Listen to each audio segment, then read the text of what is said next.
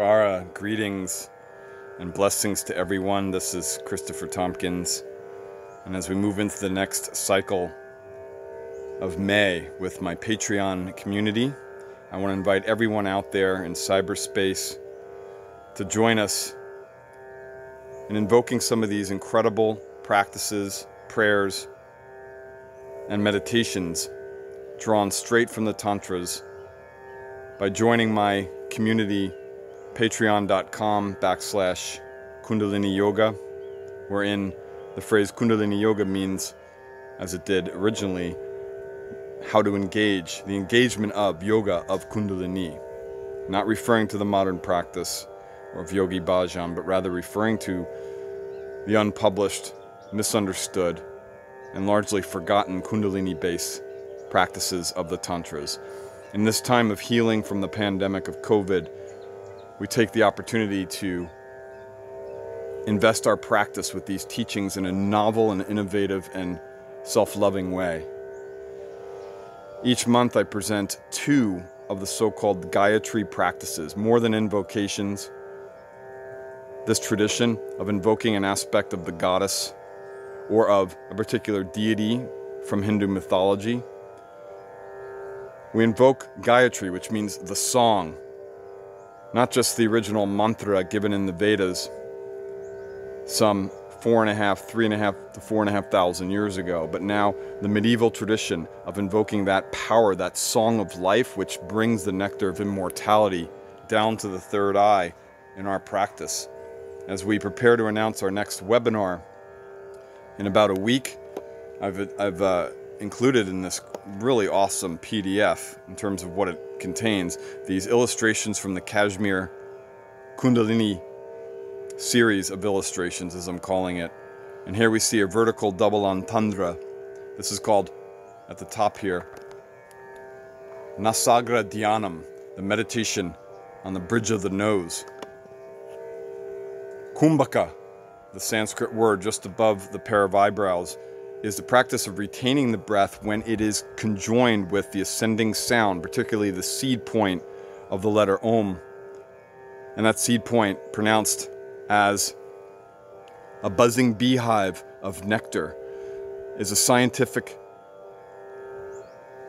technique called uchara, the ascent of sound, driven through the third eye and rendered here in a very systematic way as a series of colored dots, which represents different phases of the ascent of this subtle sound.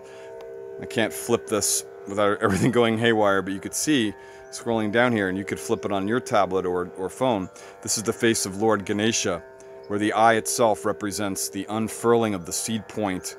Oh, I'd say right there at his left cheek, that is the seed point of Om. Curling upward, Ganesha removes the obstacles to the light of the soul.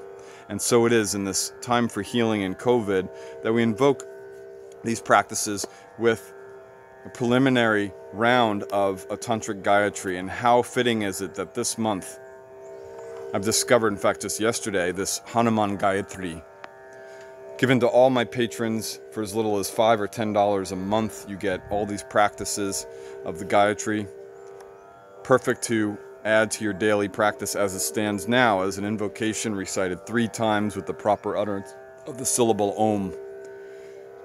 Om Shabdarashaya Vidmahe Vayuputraya Dhimahi Tano Hanumat Prachodayata. The title for Hanuman here, son of the wind, Vayuputraya, is a literal reference to his parentage. He's the son of the wind god in the Ramayana and in the epic literature. But it also refers to Hanuman's role as a personification of the invigorated, subtle breath attained through the specialized practice of pranayama in the Tantras, as we just went through here a little bit as a preview to our next webinar. This specialization, this practice taught in all the Tantric scriptures, is specifically the application of an invigorated breath performed ultimately with 5 single seed sounds.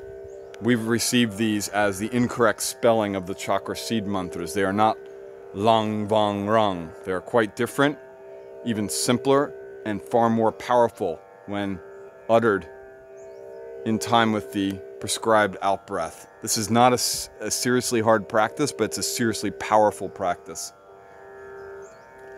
join me this month. I could use the support both financially and also communally in the sense that, as you may have been experiencing too, we're all cut off from in-person contact.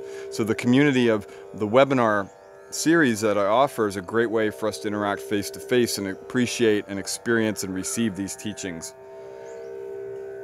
My upcoming webinar, again, will be announced probably later today or tomorrow for the first week of May on the Namaskāra Dhyanam, meditation on the bridge point of the nose, the science of this secret wisdom imbued within these gorgeous illustrations.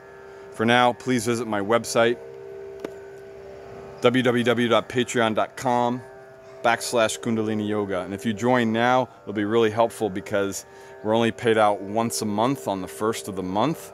And as you may have experienced as well, finances have been cut short due to work that's not, coming in at the same pace due to COVID. And conversely, if you're out of money and want to join this community and experience our upcoming webinar, I'm doing sliding scale and some freebies as well for those that are really in need.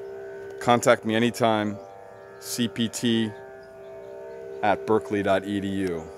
Om Shabdarashaya Vidmahe Vayuputraya Dhimahi. May our awareness draw upon the symbolic form of Hanumān for engaging all the potent sounds, specifically the 5 seed sounds represented by the 5 heads and the 5 major chakras. May Hanumān, the power of my own invigorated breath to destroy disease in the mind, of the emotions, and of the body. May that guide my life. Namaskara, everyone.